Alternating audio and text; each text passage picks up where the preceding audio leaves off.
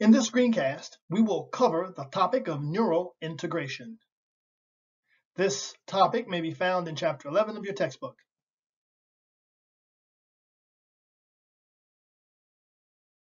And here are our learning objectives. Define neural integration and explain its significance. Contrast spatial and temporal summation. Explain presynaptic inhibition. And explain synaptic potentiation. Appreciate that it can take up to half a millisecond for a presynaptic cell to stimulate a postsynaptic cell at a chemical synapse. When you take in consideration the action potential coming down, then opening calcium channels, and then the vesicles containing neurotransmitter merging and dumping the neurotransmitter into the synaptic cleft, the neurotransmitter diffusing through the synaptic cleft and finally binding receptors on the postsynaptic cell, that can take up to half a millisecond. So a significant amount of time. So the obvious question is, if synapses increase the time it takes for transmission of a nerve impulse from origin to destination, so in other words, if those synapses really take a lot of time for one neuron to communicate with a receiving neuron or for a sending neuron to communicate with a muscle cell, why have them at all? Why not just to let an action potential move directly from the sending neuron or to the receiving neuron or muscle cell? The answer is these synapses allow for neural integration. In this figure, we're looking at millivolts across the plasma membrane on the y-axis and time here on the x-axis. Recall that the resting membrane potential is -70 and that threshold is -55. So there has to be a depolarization from here to here in order for an action potential to occur in a receiving cell. Well, an excitatory postsynaptic potential is only about 0.5 millivolts, and it lasts for only about 15 to 20 milliseconds. What that means is it takes about 30 excitatory postsynaptic potentials happening about the same time in order to get a cell depolarized from the resting membrane potential all the way up here to threshold.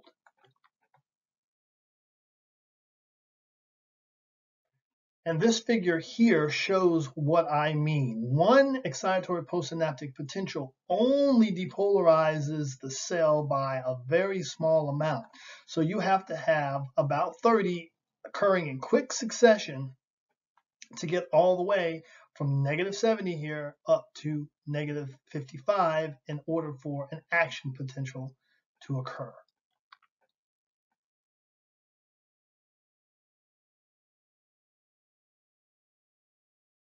Also take into consideration that some neurons may be releasing neurotransmitters that open potassium channels or chloride channels, and those are going to have inhibitory postsynaptic potentials, making it less likely that the receiving cell or postsynaptic cell will meet threshold. So it's the integration of the effects of all the neurons synapsing with a postsynaptic cell that will determine whether or not that receiving cell produces an action potential. So you can sort of think of these excitatory postsynaptic potentials and inhibitory postsynaptic potentials as being yes and no votes respectively as to whether or not a receiving cell or postsynaptic neuron generates an action potential. So it's the integration, the neural integration, or the combination of all these inputs from multiple presynaptic cells that determines whether or not the receiving cell or postsynaptic neuron generates an action potential. So you can think of a synapse as a vote in a way, where certain neurons are releasing neurotransmitters that are going to cause excitatory postsynaptic potentials, which basically are a yes vote. I want the postsynaptic neuron to generate an action potential, and the uh, neurons that release neurotransmitters that open potassium channels or chloride channels cause inhibitory postsynaptic potentials, and that's basically the no vote. And if there are enough excitatory postsynaptic potentials after subtraction of the inhibitory postsynaptic potentials, enough to get the uh, postsynaptic neuron to threshold, an action potential will be generated. And this is the basis of neural integration, or combining the inputs of multiple neurons from multiple neural pathways to arrive at a decision by the receiving neuron. So going back to that scenario that I posed at the beginning of our discussion on the nervous system, where someone's driving along trying to get to class in the morning and they hit an intersection where the light turns yellow, and then they have to decide, okay, do I hit the gas and blow through it, or do I stop? Some of the things that are taken in consideration are, well, how fast am I going? How far away am I from the intersection? What are the consequences of being late? Have I recently received a traffic ticket, and therefore that memory has me a little gun shy? All of this is going to be considered in deciding whether to go or whether to stop. And it's all the inputs of the various neurons at these synapses that's responsible for this complex thought and decision making. So ultimately, they're going to be neurons, motor neurons, that are going to activate the muscles of the leg, causing them to hit the gas or to hit the brake. The actions of that motor neuron are going to be dependent on all the inputs from these other neurons, right? Maybe these neurons are connected to memory, right? And they're like, oh no, don't blow through it, because we just got a traffic ticket a couple of weeks ago and we got 5 points, and if we get more points, our insurance is going to go up, right? But then there are these neurons over here that's like, oh, we're going to be late for class. We can't be late for class again, so we got to get through this thing, right? And then you had and they're receiving inputs from all these other neurons, right? And so this is the basis of neural integration. So that's why we have these synapses. They allow for complex decision making and thinking. Yes, it slows down transmission, say from here to here to here, and then to the effectors, but they allow for the combining of inputs from different portions of the nervous system. And just to give you an idea of the magnitude of neural integration, for you just to read the words on this slide, there are some 40,000 synapses in your brain that are involved in this process.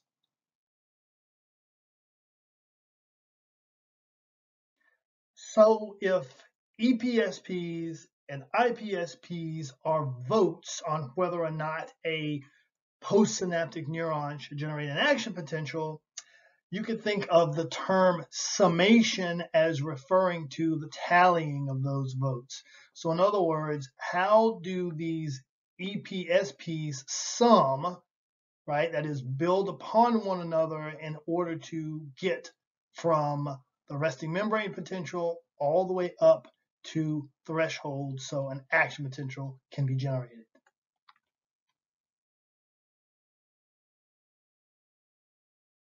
One way those postsynaptic potentials can be summed or tallied is over time or temporally, and this process is called temporal summation. So in this example, we have one presynaptic neuron or one presynaptic axon, right? And if action potentials are being generated in quick enough succession, it's going to be releasing neurotransmitters in quick enough succession to such that there are enough EPSPs being generated over time to get that postsynaptic neuron from the resting membrane potential to the threshold. So these are excitatory postsynaptic potentials being summed over time.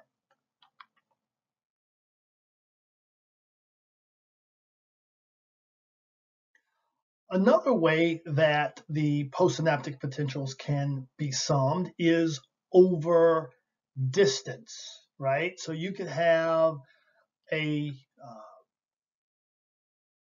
presynaptic neuron here, another presynaptic neuron here. They're both releasing neurotransmitters and they're both producing excitatory postsynaptic potentials. Down here you have, one is coming from here, the other one is coming from here, but they both are combining to get you to this. So in other words, you can have these EPSPs can be caused by different neurons in different locations. Here we only have 2, but you could have 5 or 6 or 7 or 20, etc.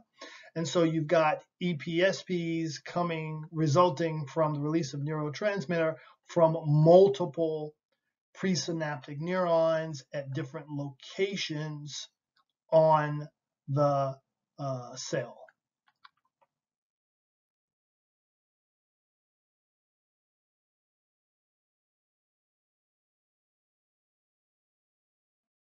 Another concept of neural integration that I want you to be aware of is presynaptic inhibition. This is where one neuron actually suppresses the effects of the presynaptic neuron on the postsynaptic neuron.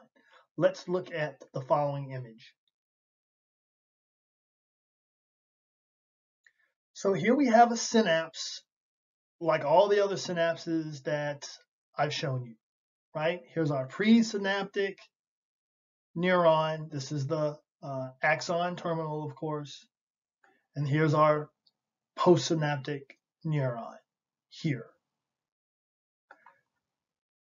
But what we also have is an additional neuron that is synapsing with the axon terminal of the presynaptic neuron. So here we have an axonic synapse.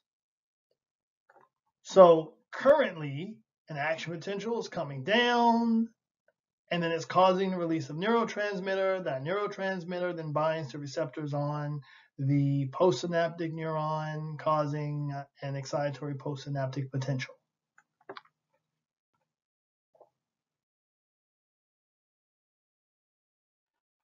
Here we have our same synapse. We have an action potential that's coming down into our presynaptic axon terminal, but there's no release of neurotransmitter, and therefore there is no production of a EPSP on the postsynaptic cell. Why is that? Well, it's because action potentials are moving down the axon of this inhibitory neuron, causing it to release inhibitory neurotransmitters that cause inhibitory postsynaptic potential on this axon. And so it basically counteracts the effect of this action potential. And so it's inhibiting the release of neurotransmitter by the presynaptic cell. And that's why we refer to this as presynaptic inhibition. The inhibition is occurring before the synapse of interest.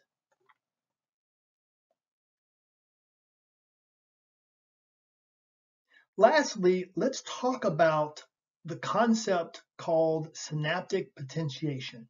This is where repeated or continuous use of a synapse results in a greater than production of excitatory postsynaptic potentials than expected or previously, right? So think of normal as the before, right? So let's say we haven't used this synapse hasn't been very active, right? So we get this much in terms of action potentials, we get this much neurotransmitter released, right? And we get a certain amount of sodium entering the cell. So we get a certain amount of excitation, right? Or excitatory postsynaptic potentials. However, after repeated use of this synapse, right? Because we are studying something over and over again, or we're doing some type of routine that we just started over and over again. Over time, what we find is the same number of action potentials results in a greater amount of sodium entering the cell, and therefore a greater excitation or a larger than expected excitatory postsynaptic potentials in the receiving cell. So what's responsible for this synaptic potentiation? In other words, why are we getting a greater response in our postsynaptic cell after repeated use of that synapse or continuous use of that synapse? Well, the synapse changes. It changes such that for the same amount of action potentials moving into the axon of the presynaptic cell, we get a greater amount of neurotransmitter release. And in the postsynaptic cell, we can also get a greater expression of the receptors. So more neurotransmitter, more receptors, greater excitation. And this is the basis of synaptic potentiation. Synaptic potentiation is one of the ways that the brain changes and it allows us to learn. It can allow us to learn a new skill. Or like, maybe shooting a bow and arrow or riding a bike. Why is it that at first it's difficult to ride a bike, but the more you do it, the more familiar it becomes, and then it becomes almost a habit? Well, it's because the synapses that are involved in riding a bike, right, when you first start riding them, right, they look like this, but then over time, they look more like this. And the same thing can be said with other forms of learning, right? Like you try to learn someone's name, and so you say their name over and over again to yourself and over again to yourself, and then eventually you're able to learn it, right? Or some concept in anatomy and physiology. As I tell you often, you say it over and over again, right? Literally, the synapses in your brain change. That is one of the reasons why practice makes perfect. The more and more you do something, the more these synapses are rewired to make performing that task easier. So synaptic potentiation is part of neuroplasticity, and that's basically the reorganization of neural pathways, and that's how we learn. That's how memory actually develops. Your brain changes when you learn something, or when something becomes a part of your memory. It involves involves the rewiring of your brain to increase the speed and efficiency of neurotransmission across the synapses that are involved in that memory or in that learning. We're now at the end of our screencast, so let's review the learning objectives. Define neural integration and explain its significance. contrast spatial and temporal summation, explain presynaptic inhibition, and finally explain synaptic potentiation.